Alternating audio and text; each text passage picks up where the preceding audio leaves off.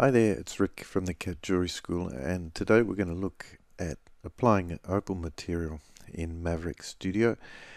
And this question's been asked a few times, so I'll show you a technique that you can add an image like a UV map or decal, as some people like to call it, but it's basically an image map that you can control the position and scale and rotation of that map. And let's get started. So rather than using the link from Rhino, I'm just going to come up to the file menu here and import this Rhino 3DM file. This is the file here. I'm going to open it as a new scene. You can take note of some of my options in here, sliders, but I'm going to open it as a new scene because that will allow us to select a default ambience to apply here. So I'm going to scroll down here and I'll choose just one of the basic ones here. This is one that I commonly use. Click next. You'll get a preview. Just make sure that you set up the scene to be small, so up to 10 centimeters, 100 millimeters in size is fine. And you can click proceed. And that will import those objects with the default grouping. Now, the latest update of Maverick's quite clever. We've got a layer called white gold in the Rhino file, so it's applied sort of white gold material to that. So it's pretty neat. But these are going to be opals, so let's have a look at this. Just zoom in here a bit. So what we'll do is we'll come here first and we're going to create a new material. And there's a number of options for materials, but we're going to choose standard. So select standard from the materials list. And the first thing we want to do is here under the diffuse settings, okay, under color, we want to click here just to add our image map. Now here it's asking us for what type of image map we want to use. Now we want to use a file texture here. So click File Text and click OK. And once that's set up, what we can do is come in here and select the file name that we want to use. So click there and then select the image map that you want to use. So I'll choose this first one here. And what I've got is just a sort of cropped rectangular sort of shape of an opal. So these are images of an opal that have been cropped into a square or rectangular format. Click open. And if let's just, while we're here, we'll rename this material, so we can do that over here. We'll call it Opal of 01. If you click render swatch, it will render out that image to your swatch as well. And we can then apply that and drag it on top. Now, a few things. So you'll notice that because of the UV mapping by default that's in the Rhino file that came across from the Rhino file, we've got a fairly flat surface at the top. We've got a fillet around, and we've got the bottom section where the fillet ends. Now we can solve this mapping, and we do that here under UV mapping. And by default, the projection is using the object's UVs. Okay, so you can come in here and change that to triplanar. You'll find immediately that gives you a much better result. And what you can also do is blend the margins where these edges, these hard edges appear.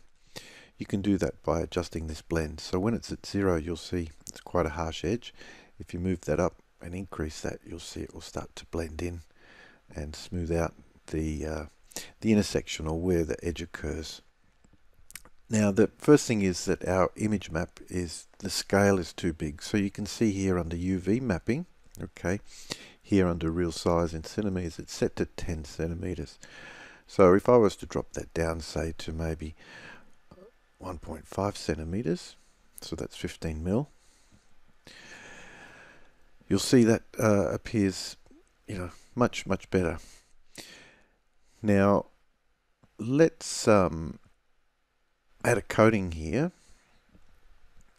In fact, before we do that, I just want to explain something else here. We can actually adjust the position and rotation of this UV map so we can better position it on our stone. We can change its scale and things like that.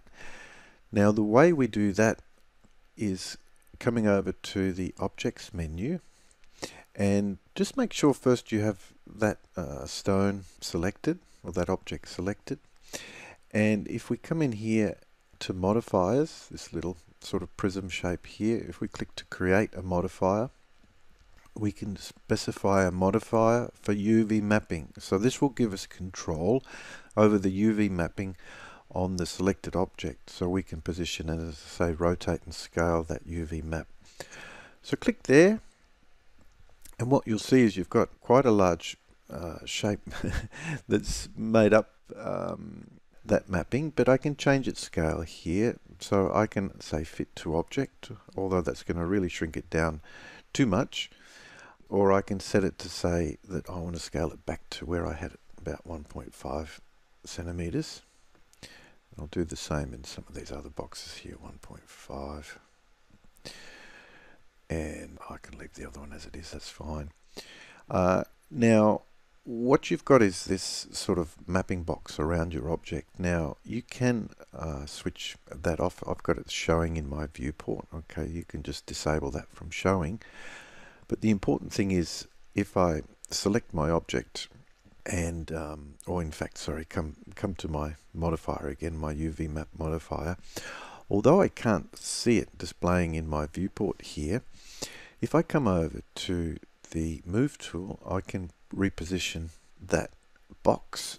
Let me just move this out of the way, and using the gumballs here, you can see that I can drag my mapping to a new position if I want, and I can also rotate it around, as I say, to get that aligned a little bit better for my gemstone. So I guess it just depends what you want to do, how you want that to look, but that will give you a little bit more flexibility with that.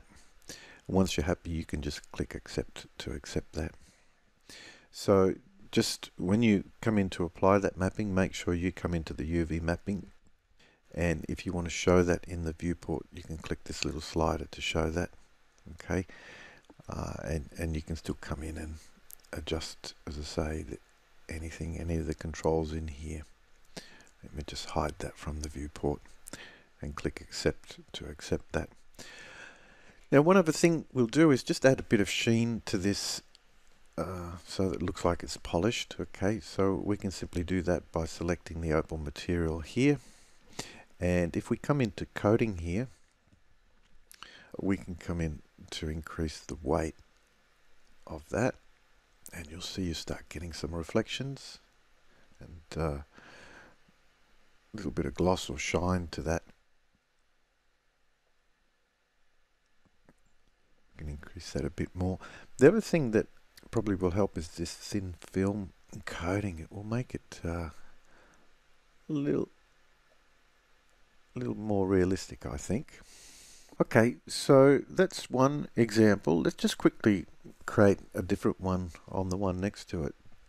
So let's just quickly follow those steps again. So we're going to create a new material. We're going to create a standard material here. Let's, while we're here, call this Opal 002. We're going to come into the diffuse color, okay, and click here to add a file texture. And click OK. And here, under the file name, we're going to select a different image. So we'll use this one. I'll use this one, Black Opal 04, and click Open. Now, I'll click back onto that material, Opal 02. I'm going to create a render swatch just so I don't get confused with what material I've got here.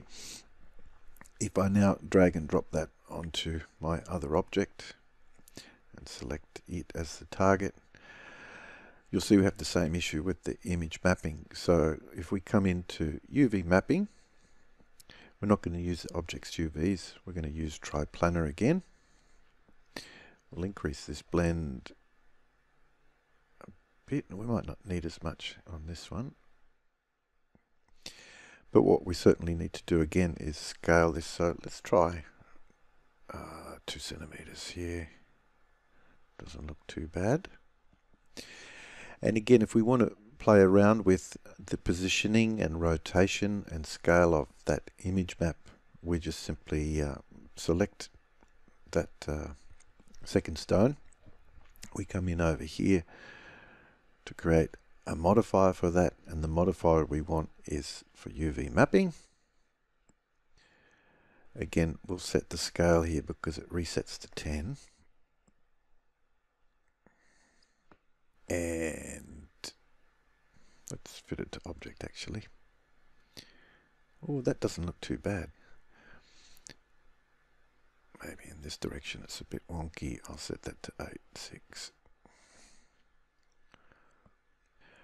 I don't want to show the viewport gizmo in my render tab here in my display.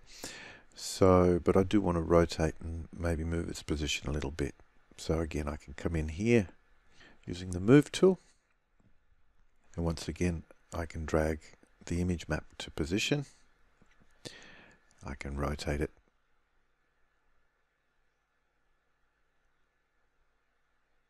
And set that to where I want it. Probably was better the other way around. So you can see the scale. There's an overlap happening here because of the image scale. So I can either move that to a better location.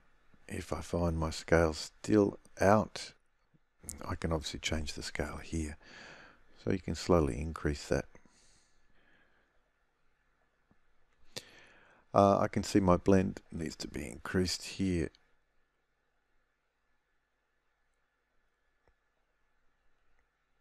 And I'll just hit accept.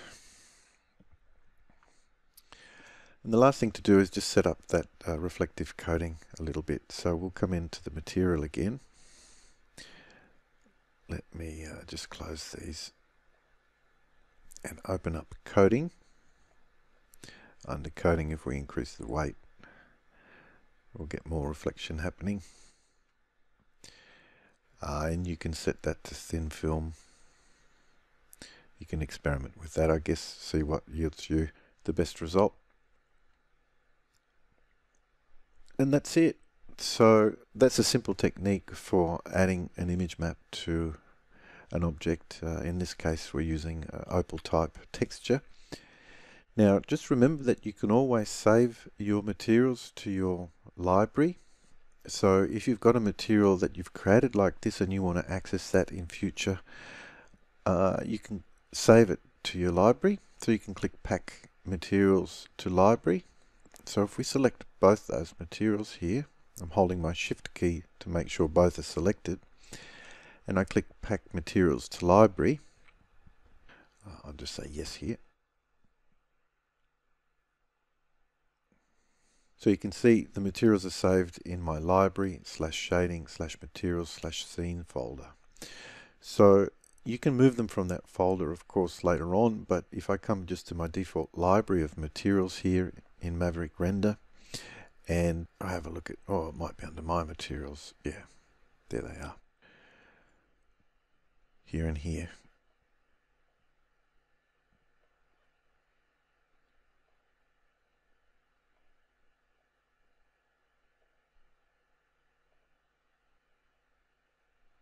The image mapping's again out because it was different on that particular object.